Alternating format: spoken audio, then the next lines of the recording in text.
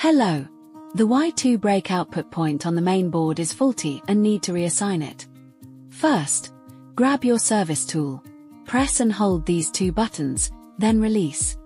Now, navigate to U0-01 and press enter.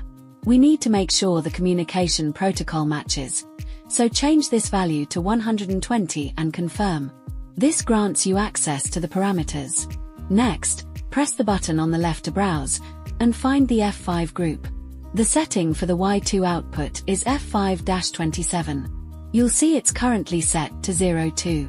Change this value to 0 to disable the original Y2 assignment. Now, let's reassign its function to Y4. Navigate to F5-29.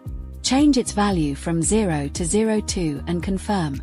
Finally, physically move the wire from the Y2 terminal over to the Y4 terminal on the board. And that's it. You've successfully moved the brake output from a faulty point to a spare one. Thanks for watching.